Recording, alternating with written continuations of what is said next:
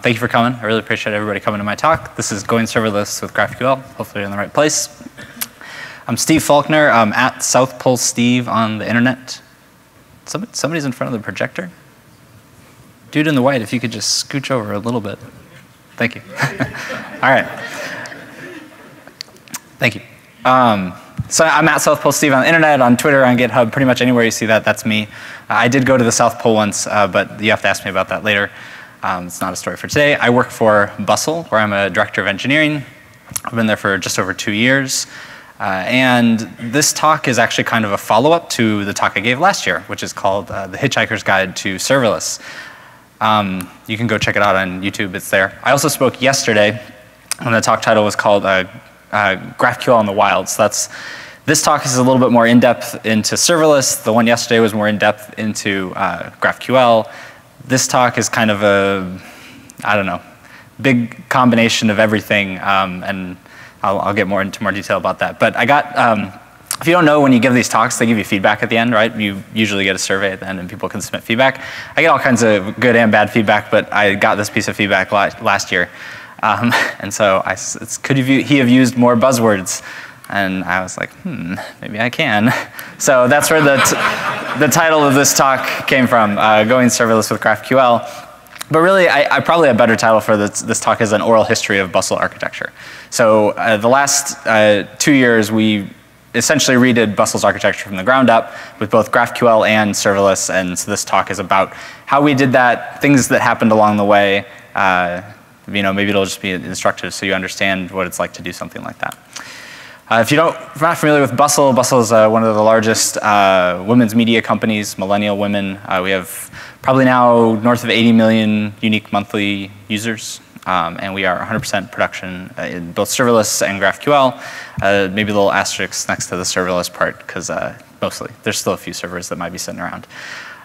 First, before I start and kind of get into starting from the beginning, I want to talk about this word serverless. Inevitably, somebody comes up to me after every one of these talks and says, but there are still servers. And I'm like, yes, I know there are still servers, right? Like, I'm not that dense, right? I am not a big fan of the word serverless, but for better or worse, it's come to represent a collection of technologies and practices that people have been embracing. So I use it, but at the same time, not the hugest fan of the word. I think it confuses people.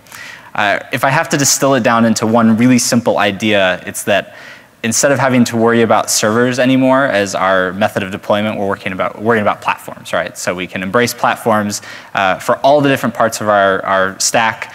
The essential idea is platforms got good enough, right? Where we don't have to have that one part that is still, our own server running custom code, right? We can kind of take all these platforms and glue them all together. And I'll get a little bit into how we did that a little later. Like I said, this talk is more an oral history of Bustle architecture. So I'm going to just start at the beginning. August 2013, this is when Bustle launches. So Bustle was originally written in Rails, deployed on Heroku, which kind of is pretty common of startups of that time. I was not involved at this point. I actually joined in August 2015. This is not a real TechCrunch article, so don't go looking for it.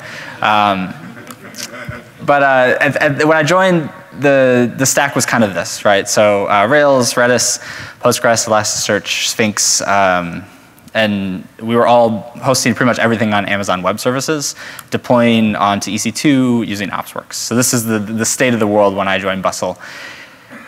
We had a couple big issues at that time. We were having issues with Rails and Postgres, not necessarily performance-wise, but just being able to support the kind of workloads we needed, the kind of development we wanted to do, getting things out the door. It was all one big monolith and just wasn't able to move quickly enough.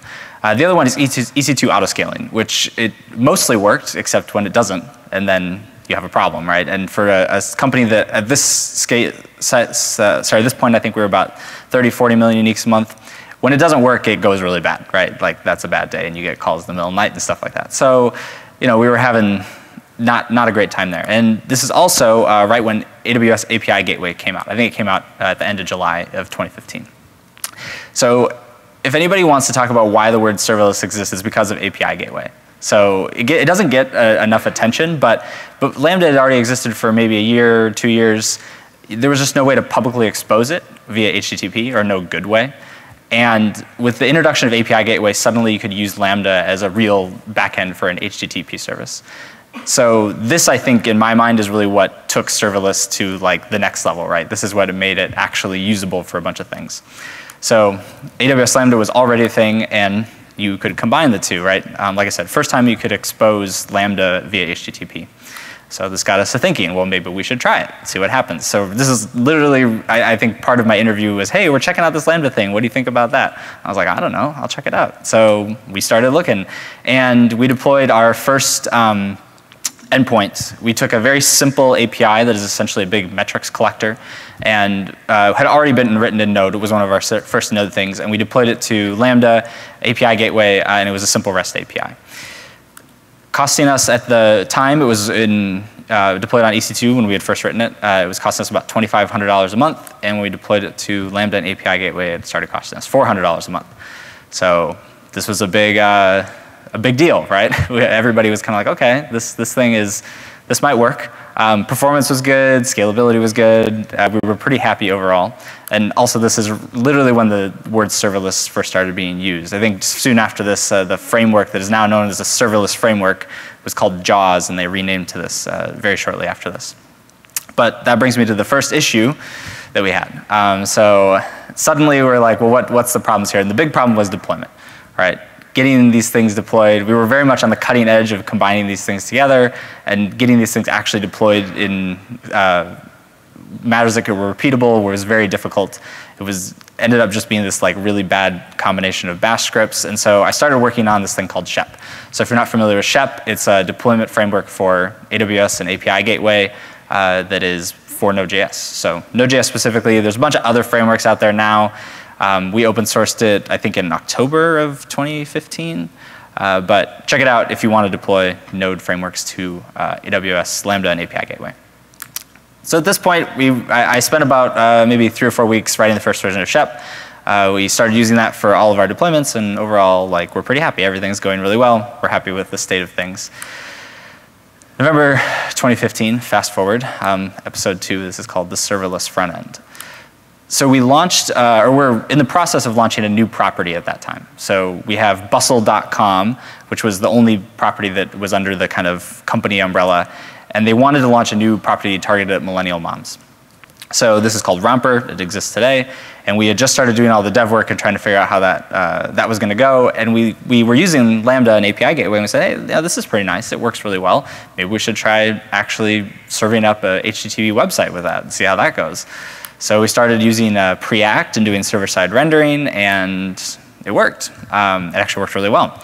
Node.js, doing server-side rendering of Preact, hosted on Lambda and API Gateway, actually serving HTML. So this was a big win. We got Romper out the door, I think, a lot quicker than we would have otherwise. It was overall a pretty successful thing in the company. Except, of course, there's something that had to go wrong. And the first thing that happened is the servers went down. So you might be wondering, like, well, how did your serverless servers go down? So there were still servers. We were using Redis as the backend for all of this at the time. I got a quick default or pop quiz for you. Does anybody know what the default number of max Redis connections are? If you know, you can just shout it out. No? 10,000. 10,000 is a lot of connections, right? I mean, that's out the box. You think, well, that's going to be hard to hit. Well, when you have all these little Lambda functions that are all spinning up and then just throwing away their connections at the end and not telling Redis that the connection is closed, you're going to hit that limit pretty quick. So 10,000 connections. So this was the first thing we went to production. All of our Redis boxes suddenly freaked out, and we couldn't connect to them even just to, figure out what was going on, and it was kind of a little bit of a disaster. But we sorted it out, and we figured out what was happening and adjusted all of our settings so that we could actually maintain our Redis connections. The lesson learned there is nothing is a silver bullet, so even the serverless stuff has issues. If anybody kind of tells you it's going to be perfect or going to be magic auto scaling and it's going to go to infinity, well, that's never true. So don't believe anybody who tells you that. But we fixed it, we solved it, and we're sort of overall we're happy again. Everything's going okay.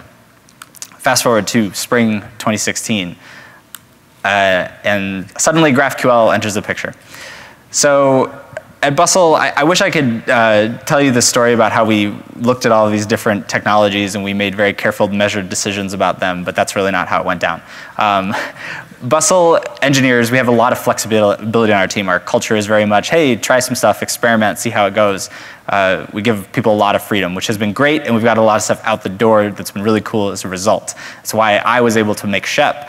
One of our other engineers started looking at GraphQL and said, hey, this is really cool. And suddenly we have GraphQL in production. And at the time, I was actually not a fan of GraphQL. I was looking at it and I was saying, REST is fine. I know how REST works. I don't need to deal with any of this complicated stuff. Like, leave me alone. So I was actively kind of pushing against GraphQL, but it turns out GraphQL is so awesome, and I'm a convert now. I've since seen the error of my ways, that our front-end engineers just started using these APIs this person was producing because it was so much easier to develop with. It was great.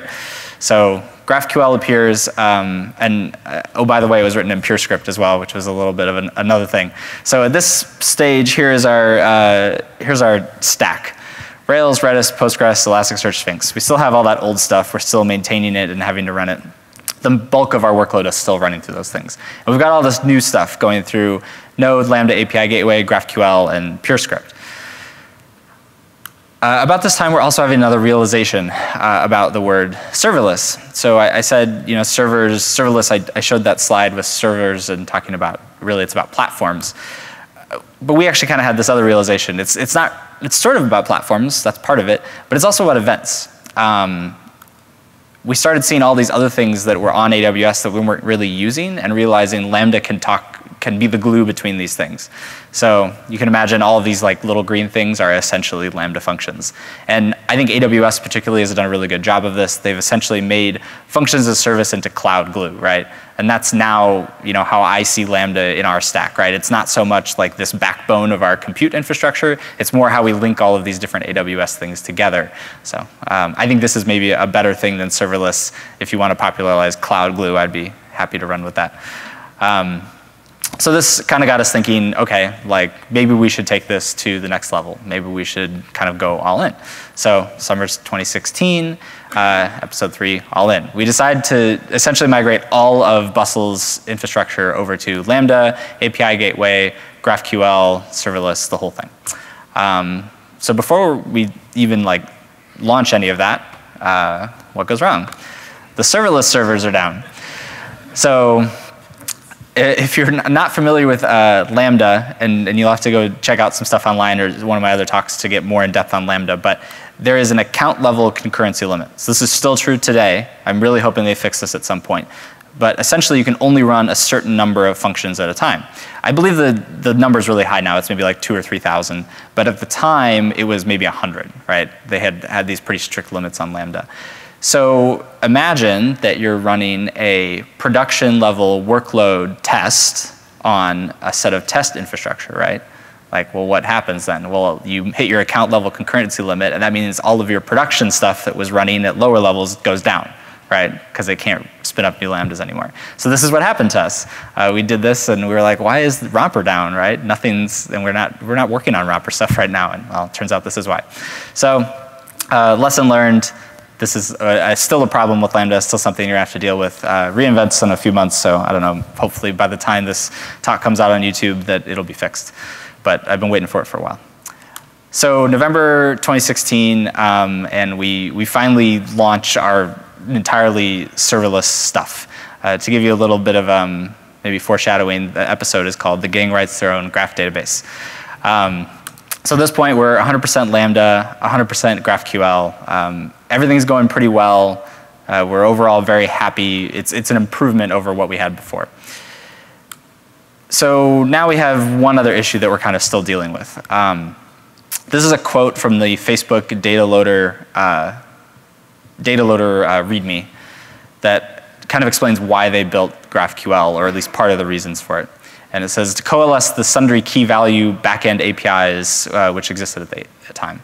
And this is a problem that we had at Bustle. So I kind of showed you that stack and all the different databases we had, right? Well, we have all these databases storing all kinds of data, and it's an issue, right? We have too many databases. We're not really able to support the kind of queries we want to do. We're starting to, and we're getting bigger. We're starting to support more salespeople, more advertising people. They want to know new information that we're not able to provide. So it gets a little problematic. So at this point, we're really big fans of Redis. Of all the things we've been using as backend data stores at this point, Redis is really the one that has been the biggest win for us. And so we said, well, what can we do to fix this, right? What can we do to get this all in one place? So I started saying, well, let's try to write a thing that basically combines Redis and GraphQL together. Internally, we haven't open sourced this yet, but I'm hoping we will at some point. It's kind of all a little muxting with all of our other stuff at the moment, but it's internally called Gradius, which is some sort of combination of GraphQL and Redis. And how it really works is it's essentially our own graph database that sort of understands GraphQL. It's based on hexa stores, which there's some good information on that online if you want to read about it. Redis sorted sets, GraphQL, it actually understands kind of the GraphQL types and how to serialize and deserialize those from Redis. And then data loader, which is kind of the backbone of the whole thing, makes querying everything really efficient because it's able to batch calls. So this is kind of our special in-house graph database that we use. We actually did evaluate a lot of the publicly available graph databases. We spent a lot of time kind of benchmarking them and seeing what they would work. And short story, we kind of were not happy with any of them. The only thing out there that we really thought could do production stuff was Neo4j. Weren't really excited about introducing the JVM with all this other stuff we had going on. And so really none of the other ones that are out there. There's Google has one called Kaylee that I think has potential. There's another one called dgraph, which is based on some internal Google stuff that Google employees left and started making. That is not production ready, but I have hope that it will be one day. It actually, I think, natively speaks GraphQL as well, so super interested to see where that comes, or that ends up. Okay, so I covered like a bunch of stuff so far, so I'm just gonna do a quick recap and then kind of talk about the last year and the stuff we've been working on. So we had this old REST API, it was built on Rails. Then we had this new REST API and it was on Lambda. Then we had this new GraphQL API and that was on Lambda. And now we're in the summer in 2017. So I'll show that for a little longer, just so you can see. Like this is kind of the state of things. Summer 2017, so this is earlier this year. Episode 5, how do you buy a company? So we got this call from somebody and one of our higher ups in the organization and said, hey, we're thinking about buying this company. And then the next Monday we had bought a company. Bustle bought Elite Daily, which was really cool. And we were super excited about it, but they're like, well, you have to get all of their stuff, integrated with our stuff. And so we spent a lot of time trying to figure out how we were going to do that and what the best way to do it was. They were all on WordPress, and we had kind of all our own custom internal stuff. So this is kind of now the state of things.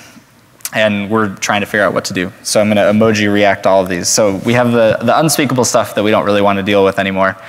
We have the stuff that we kind of liked, but now we're not so big of a fan of. We have the first iteration of the stuff we built in GraphQL, but a bunch of it's still in pure script. So it's kind of a little bit, like I said, upside down. We like it, but there's things that we need to change about it. And then we have this new third-party stuff that we can't get rid of because that's what makes us money. So this is where Gradius comes in, and Gradius is this GraphQL layer that we essentially decided to deploy across the whole thing, talking to all of the legacy stuff as well as kind of ingesting data. And so everybody's happy. So this is kind of the state of things today. I'm going to talk about the kind of approaches that we took in order to layer this GraphQL on top of everything else. And really there's just 3 things. The probably obvious first one is that you just build new APIs. This is pretty straightforward. New stuff, immediately we said, okay, everything goes through Gradius and nothing is going to go through any of these old APIs. So that was step 1. Step 2, wrap legacy APIs. A lot of that old Rails stuff, we've managed to turn most of it off, but there's still a few things that we just call through to, and that's the easiest way we figured out how to do it. Don't spend a lot of time with it. Some different strategies that we kind of have used to do that, right, and turn stuff off. I'm definitely missing a slide here. All right, so the third one is importing data, right? So we actually started, instead of having to figure out how we were going to call through to WordPress and still maintain running WordPress servers and do all that stuff, we decided to say, well, let's import their data into our system. So these are the strategies we took there. First, we just started reading through. We started doing some copy on read and write. Finally, we started doing dual writes, and we do this with some of our own legacy stuff where we'll write to 2 different databases at once just to maintain the 2 systems, and then lastly replace. Eventually, you can just turn it off. But there's always this problem, and that's, you have crufty data, right? So you have data in these systems that is not, especially with GraphQL and its typed nature, right? It expects certain kind of data out of your system, and your legacy system might not quite be up to that standard. So we started doing something with GraphQL that I think has worked out really well, and that's we actually import data with mutations. So again, I'm going to start talking about GraphQL here. If you need more in-depth GraphQL knowledge, going to have to go elsewhere. But essentially, this is what we do. This is a GraphQL schema, simple GraphQL schema. And we started importing data into our system using GraphQL. And this worked really well because GraphQL is typed, and so it allowed us to verify data coming in, making sure it was actually of the correct format. You can see, there's an integer required author ID, and we could go back to the team we were interfacing with in the company we bought and say, hey, here's a list of things that are, list of IDs that are wrong, right, or a list of IDs that our system can't process. And it worked out super well. So runtime types have totally destroyed our crufty legacy data problem. And this actually went all live on Monday. So this is our live, I think this is per second Lambda invocations look. And you can see what happened, which was essentially we switched all of their DNS over to our DNS on Monday morning, and we essentially doubled our Lambda invocations in one day. So super happy. I told the team, I was like, yeah, so I'm going to go give a talk about how we did this on Wednesday or Thursday, and you need to have it all done. And they did it. They did an amazing job.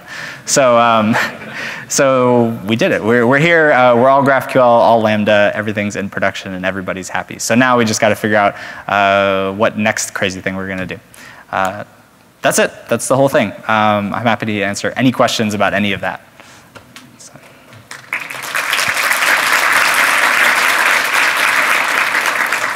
Right in front. How do you go about monitoring diagnostics in serverless? All right, so you asked about monitoring in serverless. It's definitely gotten better. So X-Ray has come out from AWS, came out in re:Event last year, and that we use a lot for kind of monitoring some of our Lambda and some of the cloud glue stuff, right? How all the different services talk to each other.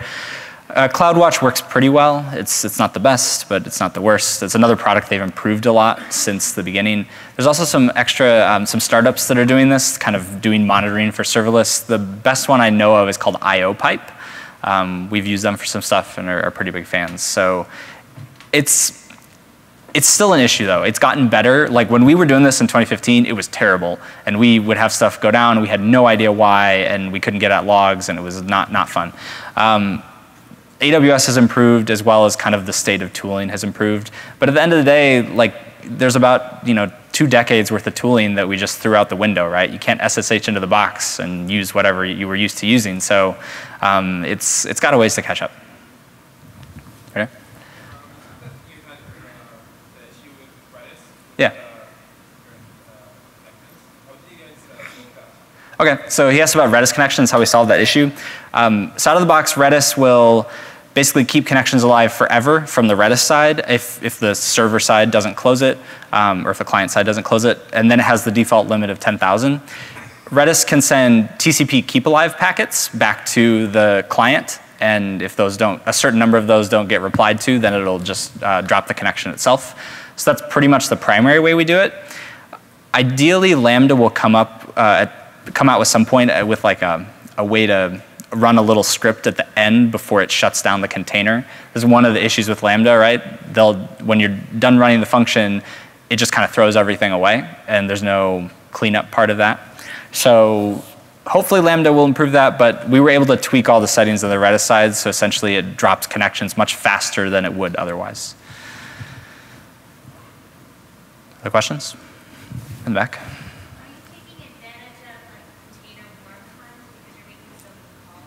Yeah. So she asked about container warming times. So cold function starts versus warm function starts with Lambda is a huge issue, and you could probably do a whole talk just on that kind of stuff. The good news is that Node has pretty good performance there. We've overall haven't seen too many issues with crazy cold start times. We do share like a Redis connection between Lambda functions, right? If it's running in the same container, and AWS lets you do that. But generally, it can still be an issue, especially if you do a lot of stuff in your kind of startup script for your Lambda function. If you're like talking to S3 and downloading a file at the beginning of every Lambda function, that's going to be a bad time for you. If the JVM people I know are sometimes not the happiest with Lambda because they have these startup times and kind of performance issues right out of the gate before all the JVM stuff is warm. So it's definitely an issue, but less of an issue than I think we thought it would be. There are people that also do stuff like ping Lambda every, 4 or 5 seconds in order to keep at least one container alive so that they're never having cold start issues. That's another thing I hope AWS just fixes. Pay me an extra $50 a month and we'll keep one container alive, and then you never have a cold start problem would be cool. Over here.